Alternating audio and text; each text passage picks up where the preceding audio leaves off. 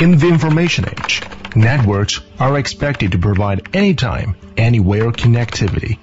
What if the connection is interrupted at a critical moment? Network channels are like roads. When one road is blocked, another road can be opened. On a transmission network, different services are carried by different channels, such as STMN channels, tunnels, and OTN channels. Just like different vehicles travel on different roads. Tunnels are a type of channel used to transmit packet services. Tunnel APS provides protection for services carried by the tunnel.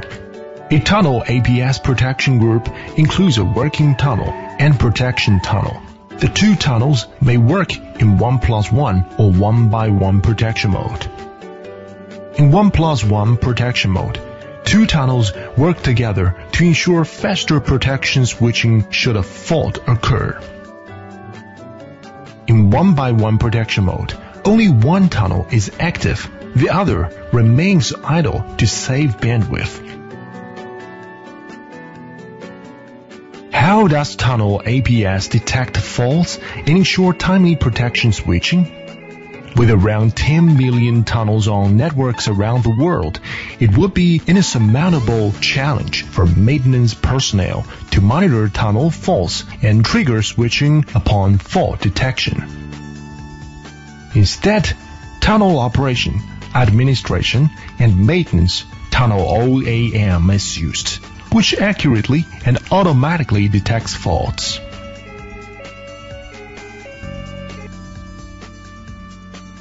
Generally, a service between two nodes is carried by a forward tunnel and reverse tunnel. What happens to one tunnel when protection switching occurs on the other tunnel? That depends on your specific configuration. If dual-ended switching is configured, protection switching on one tunnel triggers switching on the other tunnel.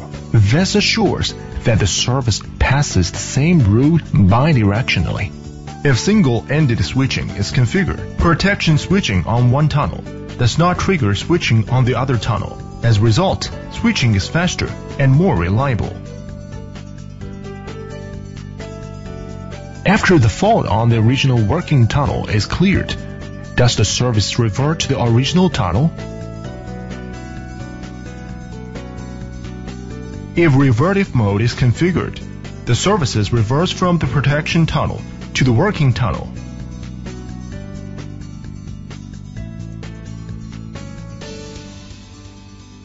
If non-revertive mode is configured, the service does not revert and remain carried by the protection tunnel.